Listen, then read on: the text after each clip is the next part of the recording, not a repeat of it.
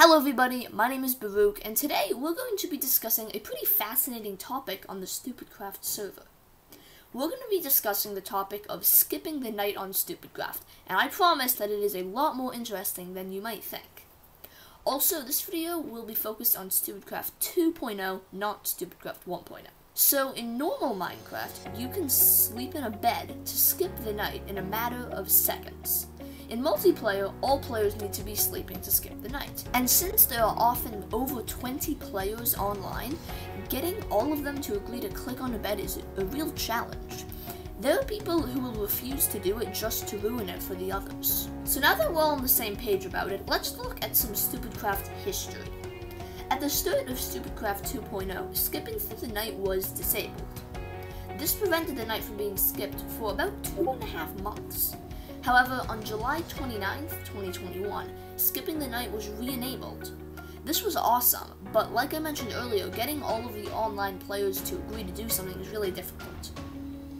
A couple of months later though, on November 27th, 2021, very early in the morning, J-Bob, the owner of the server, was live streaming himself on Twitch. He was playing on Stupidcraft, and there were 6 players besides himself online at that time, and he was able to convince them all to skip through the night. Unfortunately, J-Bob pays for the music that he uses in his videos, so I will have to mute the video so I do not get copyrighted because I don't have the rights to the music. However, I will put what J-Bob is saying up on the screen, and I will leave a link in the description if you want to view the original clip on his channel.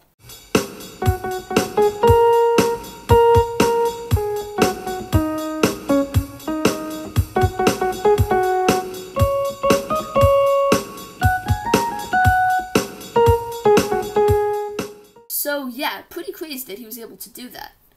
Now, as far as I'm aware, this was the first time that the night had ever been skipped on Stupidcraft 2.0, but it sure would not be the last. Just a few days before making this video, I was online with 2 other players, and I'll just let this clip speak for itself. Might literally be about...